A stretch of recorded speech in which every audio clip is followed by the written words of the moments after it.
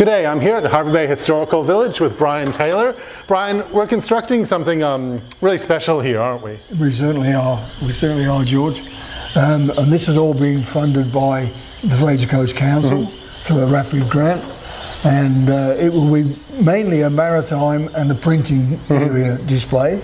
And we've got 2 local sailboats which will be involved, and the funding has enabled us to put all this display cabinets around the side, and it is really, without that, the museum couldn't really progress. Yeah, because you've got so many fantastic artifacts and boats even, but yeah, you need to have a way to professionally, and it is getting built professionally, don't worry about that. You need to really well display them so that people can interpret them and appreciate them in a dust-free environment where they're not deteriorating. Exactly so. Yeah, so you'll be able to bring out things people haven't been able to previously see. Yes, well, we've got masses of stuff already in our collections area, in storage, waiting to come out and be displayed. And what are some of the artifacts people like to see here at the Hervey Historical Village?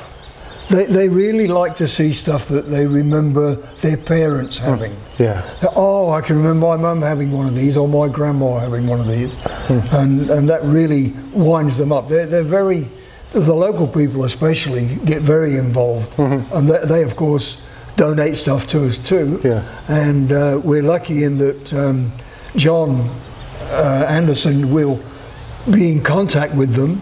And they're on their way to the tip with a load of rubbish, and they'll ring him and he'll say, "Oh no, bring it down here, and we'll have a look." And we've got some amazing stuff, glass negatives, cinema slides, that sort of thing, that would have been in the tip without John's intervention. The one and only of those cinema slides, those ads for local businesses and political candidates that would have been completely lost. You got a survey marker over there that was saved from the path of the construction of a new road. So you know, you're really saving things for future generations. That's right. One of a kind things. Yeah. And so tell me a bit about the boats that'll be on display in this building.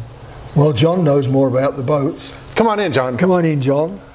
Hi George, hi Brian. Yeah, these Don Carswell has offered the museum 2, I think they're Sabot little boats, about 8 foot long, 2 metres long, and Bruce Page of newspaper, of television fame was a partner with him here, and they have won at least 2 or 3 Australian championships all over Australia with these things. So rather than see them go to the tip, Don has offered them to the museum. They will come here, be fully set up, so the whole story of these little wooden sailing ships and the history of those will be here together with other maritime exhibits. That's fantastic. And what I love about the village is the diversity. Like you've got the old Hislop shark show stuff over there. In here you'll have the boats. And what's that in the corner? Can we have a look at what's in the corner? Yeah.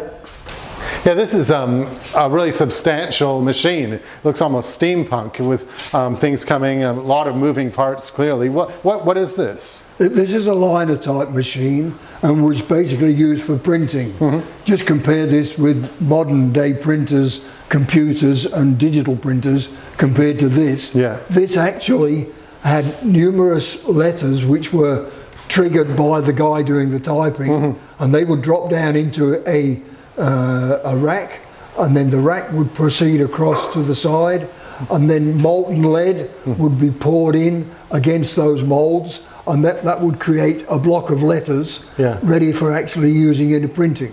So this is how newspapers would have been printed for a while. Wow, it's incredible. Well, thanks, Brian. I've had an excellent time. I always enjoy coming here. It's fantastic for people of all ages. When are you open? Well, we're back to normal opening now, Friday, Saturday, Sunday. Sunday we open at 10:30, Friday and Saturday at 1 o'clock. And of course on Sundays we do our demonstrations, blacksmith, wood turning, corn shelling and rope making. And everyone can take home a free souvenir piece of rope if they wish. Yeah, it's a great experience. Yeah, thank you for what everyone here is doing. I know you have a fantastic team of volunteers, but you do a fantastic job in preserving and documenting and showcasing history that people can understand and appreciate.